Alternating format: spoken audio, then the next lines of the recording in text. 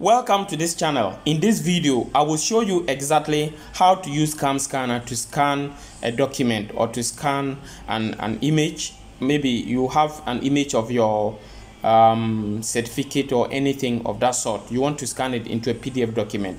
So this is how exactly to do it. So you look for the CamScanner app, and then so you go to Play Store and then you type CamScanner.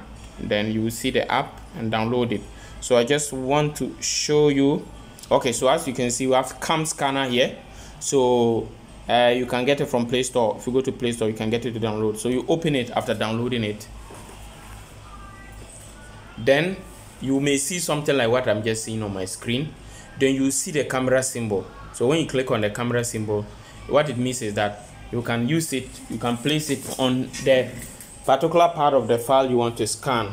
So you can scan it.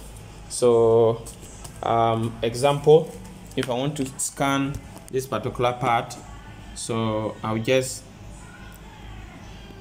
take a picture of it. Then as you can see, and then I click on next.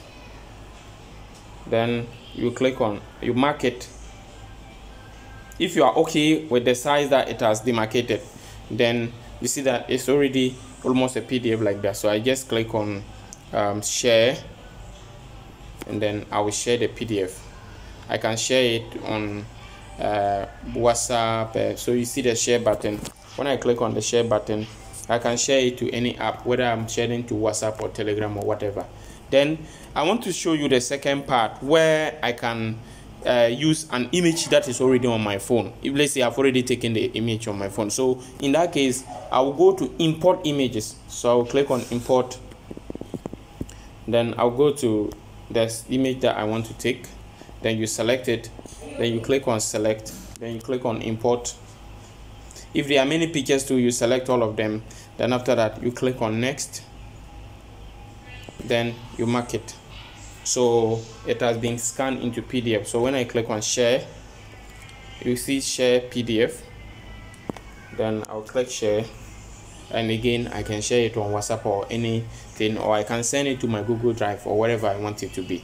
So if you want to also save it with a particular name, you just click on the you just click here, then type the name of the file you want, whichever name you want to put it. So maybe PDF of certificate, then you just put it. Then when you confirm, that name will be saved.